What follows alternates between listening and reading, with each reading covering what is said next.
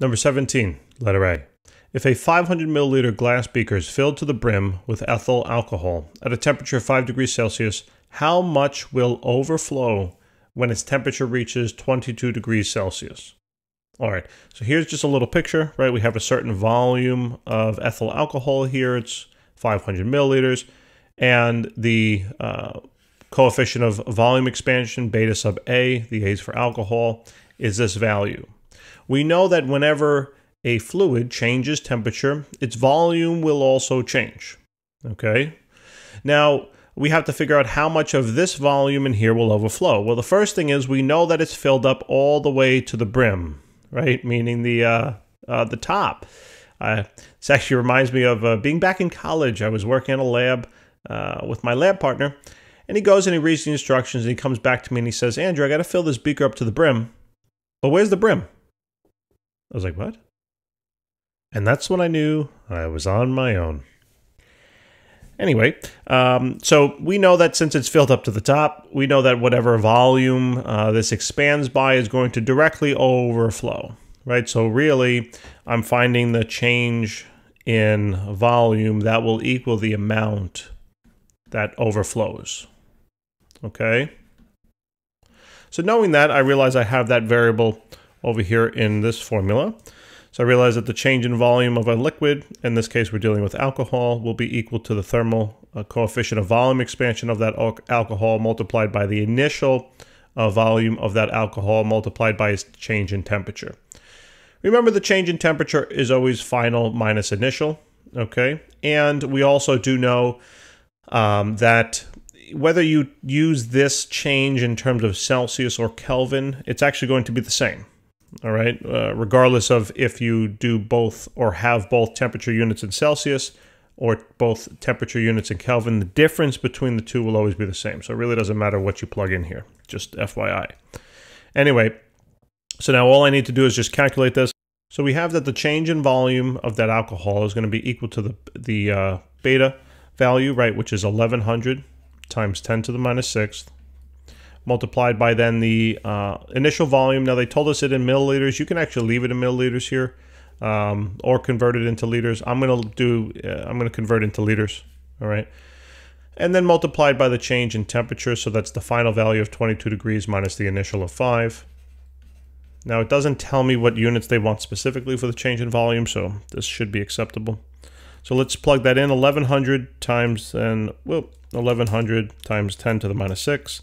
Times 0.5 times then 22 minus 5.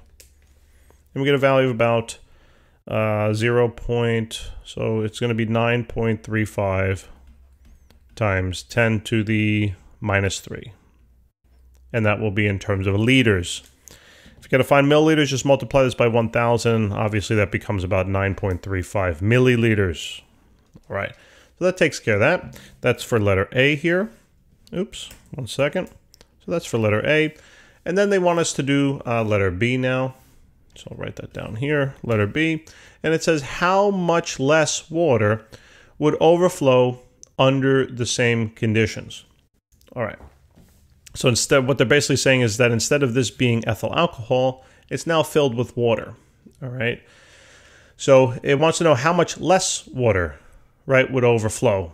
So basically what they're asking us is they want to find the change in volume of the alcohol. Remember, this is the amount that overflows for the alcohol that we stated before, okay? And that's going to be then subtracted by the change in volume of if that beaker were filled with water then. All right, this difference between the two will represent how much less water would overflow. Okay, it's basically asking for the difference between the two. So I already have, right, I can expand on both of these equations. They're both going to be, actually I should highlight this one over here on the right. They're the same thing, but the code, the subscripts are different. So both formulas will involve this set of variables with their corresponding subscripts, right? So this will be the coefficient of thermal expansion for alcohol times the initial volume of that alcohol times the change of temperature of that alcohol minus then the coefficient of thermal expansion for the water times the initial volume of the water, right, multiplied by the change in temperature of the water. Okay, and this is also for alcohol. We realize, though, that there's going to be, that the units are the same here, or I should say the values are the same, right? The initial volumes are both the same because it's the same beaker. The change in temperature is the same because it's under the same conditions. So we can reorganize this formula to be, or look something like this, that the initial volume, which is the same for both, multiplied by the change in temperature, then multiplied by the thermal coefficient of volume expansion for alcohol minus that of water. This would be then the final formula. All right, if you wanted to just, condense the units or condense the variables there, simplify it a little bit.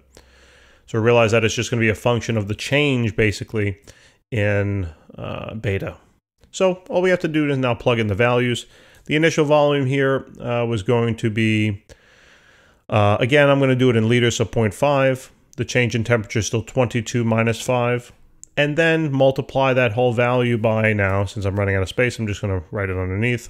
The initial, or not the initial, the beta for alcohol, which is going to be 1100 times 10 to the minus 6, minus then 210 times 10 to the minus 6. All right. Sorry, guys. I know this.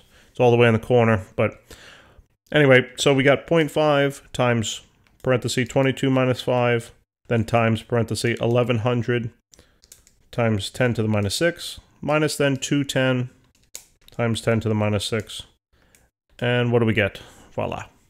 So here, the how much less water? The answer would be now 7.56.